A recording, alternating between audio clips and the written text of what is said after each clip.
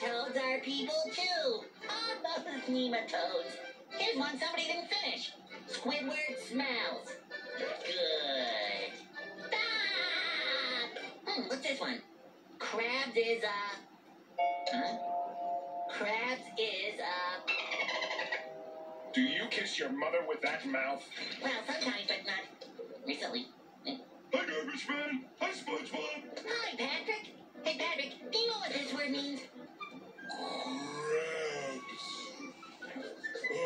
Isn't it the red sweaty guy you work for? Nuh-uh, not that word. That word. Oh, hey, I think I know what that means.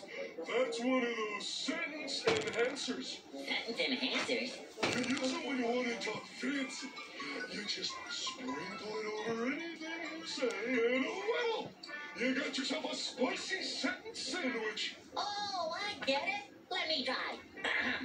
Hello, Patrick. Lovely day we're having, isn't it? Why, yes it is, SpongeBob. This day is particularly lovely. How?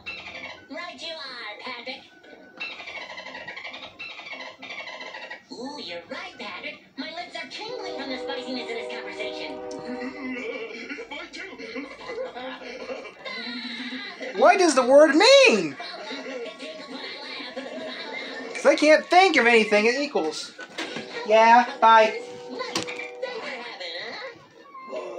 Did he just say, He did. Hey, Patrick, how are you? Pretty good, SpongeBob.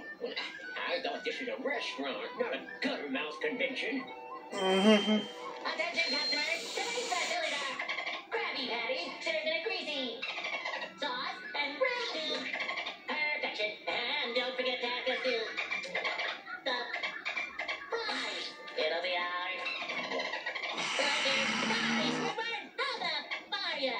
Nice day, isn't it, Squidward?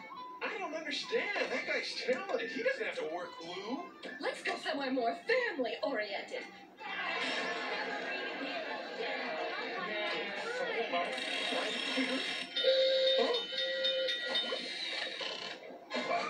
The Krusty Krab! She's empty!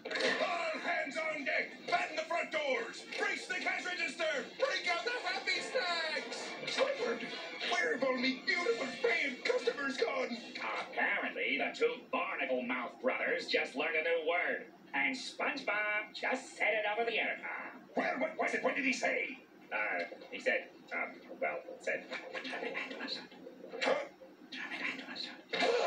SpongeBob and Fred! Front and center! Why, I gotta make the two of you pay the Krusty Krab for using such language! But Mr. Krabs, we were only using our sentence enhancers. Yeah, it's fancy talk. There ain't nothing fancy about that word. You mean Yes, that one. Now quit saying that. It's a bad word. bad word?